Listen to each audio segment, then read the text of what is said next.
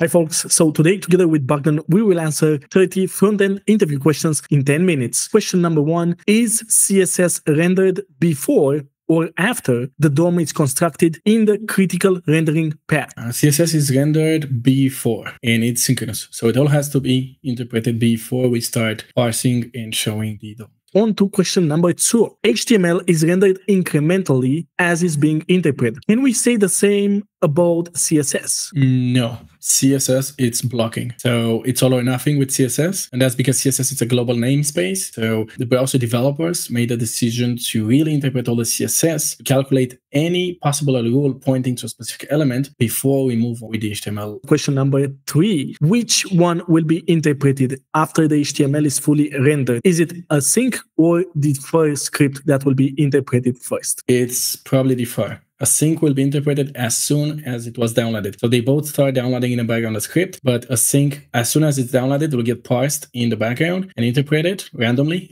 A defer will actually be done after the DOM finish event triggered. On to question number 4. Given that box sizing property of an element is border box, it's the padding included in the width calculation. Yes, the padding would be included in the width calculation in the case of border box. On to question number 5. Tell me 3 ways I can optimize my CSS to make my web application faster. Number 1, you could clean it up with the coverage tool from the browser to really make sure you're shipping only styles that are used. Number 2, I would say would be compression and caching. And number 3 would be critical CSS, basically extracting only the CSS you need for the first render and loading the rest of the CSS after the initial render. Number 6, what will be the final color of the buttons? This is an ID, so it has the highest specificity. So probably this one will be applied. So I would say it's green. On to question number 7, what are the different ways to store data in the browser? Basic fundamental question.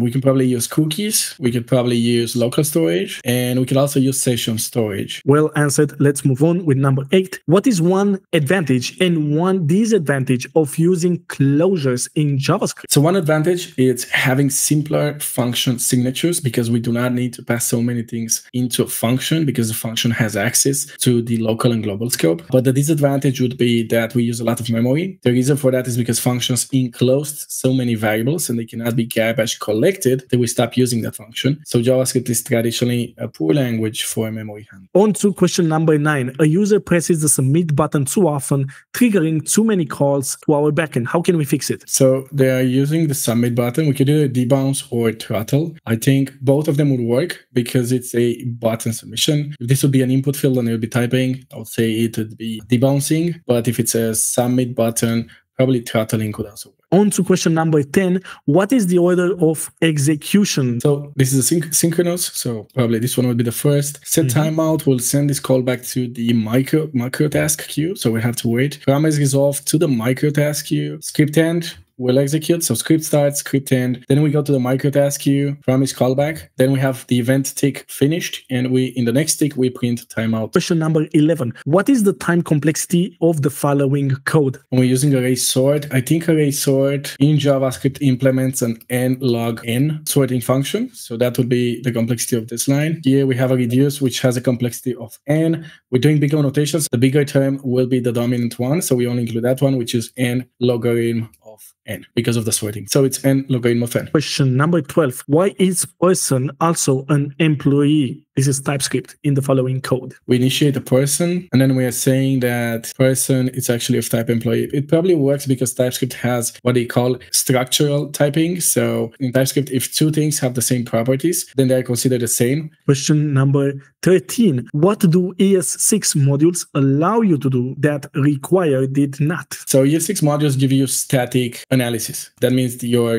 transpiler or your module bundler knows a lot more about your modules. So it can do things like tree shaking, whereas with Require, we don't really know much about the modules until we actually execute Require, and this will run at runtime. But ES6 modules give you a lot of information already at build time. Number 14, explain this keyword in JavaScript. Okay, so this usually refers to the global scope, where we call this, you console log it, you get a window object in the browser. If you're in an event handler, it will refer to the button or the element that was clicked that triggered the event handler. If you're in a normal function, depending on how it was called, or if you're running in strict mode, it points to different things. If it's it's strict mode, it points to nothing. If it's a method on an object or a class instance, it will refer to the object, the method it's present on. And if you use bind or apply, then it will be whatever you bind it or applied it to. And if it's an arrow functions usually don't have its sound, so they inherit it. It's the global one or method on an object. Question number 15, describe all the steps in an event loop tick. So in an event loop tick, we would have to clean everything that's in the stack. So we run the stack all the way down when there's no more synchronous code to execute. Then we check our micro task queue. So this would be things like, if in this code we actually resolve the promise, we will also take the callback of that promise, resolve and execute it. And then we will repaint the browser, make sure that the user gets the updates, and that's it. And then we will look at the micro task queue. And when we pick something from the micro task, the next tick started. Number 16, now we are on with React questions. What are the 2 rules of hooks in React? Number 1 rule is that hooks should be at the top of the component. That's the easiest one to remember. And the number 2 is that you should only use hooks inside another hook or inside a React component. Number 17, tell me one thing you can do with class components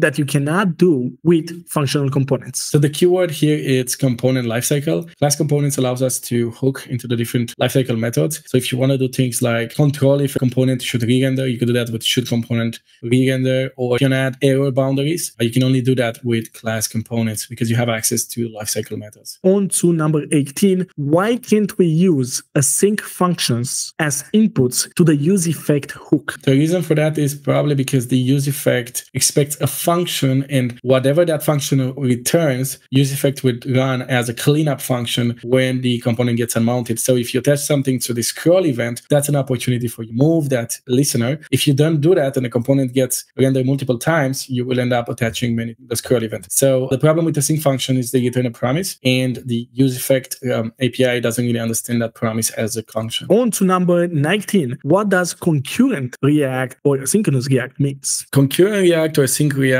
is the new architecture style of React, which was introduced gradually over several releases, but it's stable with React 18. React internally has a priority queue, and it can pause and restart re-render processes. So if you have, imagine, a low priority render, like you're fetching data and render some components, it can be paused to allow a more higher priority update, like the user scrolling or the user typing in an input field, so that the interface appears much more responsive. Number 20, what is a fiber in React? So in the new architecture, which is this concurrent React, React will build fibers for your components. A fiber is what they call a unit of work, but it actually contains all the code of your component, the props, the state, the current memory state. And React will create a tree of those things. And whenever React re-renders, it will actually go through the tree and find the work I need to do. It is this fiber structure that allows React to be able to pause re-renders and move on to high priority ones. And when it's done with that, come back and start where it left off. Question number 21, name all the different ways we can optimize the re-rendering process in React. So probably number 1 would be avoiding re-renderings. And you can do that with use memo. Basically, if the props coming in are the same as the props you have, you can skip a re-render. And given that you cannot avoid a re-render, then you can probably use things like use memo and use callback to make sure that if you have anything expensive inside the component, it doesn't get recomputed unless the dependencies of that value actually change. Question number 22, what is rehydration in React, specifically in the SSR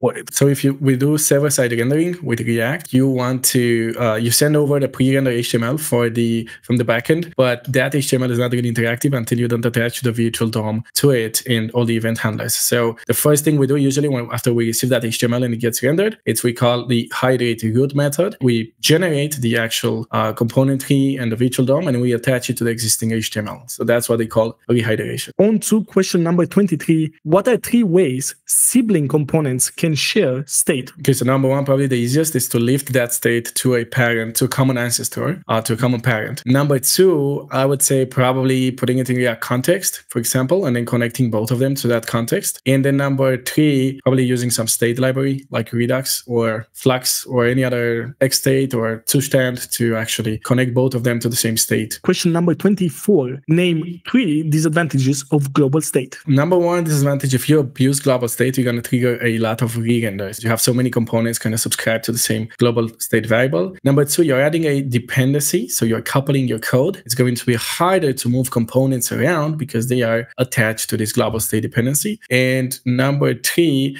testing will be harder, because now every time you mock, you want to test a specific component, you cannot test it in isolation. You need to mock the value of that global state. Those are the first three that come out to my mind. On to number 25. Can you tell me a disadvantage of using React context? Yeah, so I mentioned before that you might have different re-renders if you abuse context. You also have this unique, all of a sudden, all the components are connected to context. You need to provide mocks, so less maintainability. And yeah, again, you don't want to abuse this. Use it as much as necessary, but as little as possible. On to number 26. Name 5 techniques, 5 that I can use to make a front-end application faster. Okay, so number 1 would be adding a CDN. So you're serving your assets closer to the user. Number 2, I would say compression. So compress all your assets like gzip or broadly if you can at HTTP level. Number 3, caching. All these 3 things can be done by a CDN. Number 4, bundle splitting. So do not to use lazy loading. So download all your JavaScript up front. If you can defer part of it, defer it. And number 5, I would say image optimization. Images are usually a big reason why apps are slow. So when I say image optimization, I would say yes, compression, yes, caching, but also format. So WebP, it's a much better format than any other on the web. If you use WebP, you'll be more efficient in the loading. Excellent. On to number 27. What is code splitting and how does it work? So code splitting, it's when you have our bundle, but you know for some reason that you will not be using all of it, and you decide to load part of it on demand,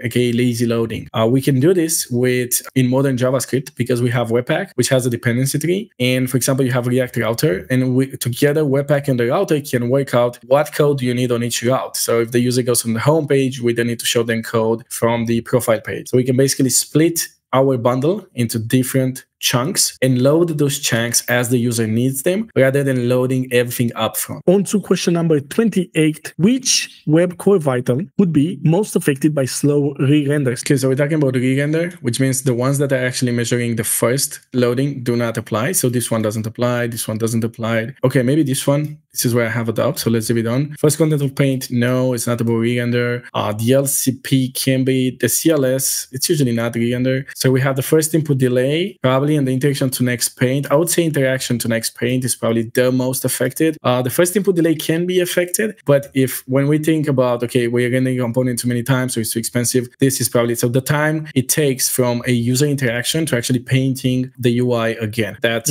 the one. On to question number 29. Name 3 advantages and 3 disadvantages of using SSR server-side rendering, for example, Next.js. SEO, it's a lot better because we deliver a pre-rendered HTML and the bots, the search engine bots, they can interpret the page. Number 2 would be performance. We have much better FCP, for example, because we show something already to the user. And number 3, in terms of advantages of SSR, I think SEO and web performance are the main advantages. So I'll lead with those ones. Let me go through the disadvantages and maybe the advantage comes to my mind. So 3 disadvantages would be, number 1 would be complexity. So we need to set it up. It just takes a lot more to do certain things. Number 2 would be coupling. There is certain coupling between the front end and the back end. Things don't live separated anymore. There's so much we need to do together. And number 3, I would say it's a lot of framework lock-in. So if you want to do SSI these days, you need to lock into something like Next.js. And all of a sudden you need to learn in Next.js specific things, which is always almost a disadvantage because they've been releasing a new version every 6 months and you need to adapt. Moving on to question number 30. What are the top 3 challenges when building a micro frontends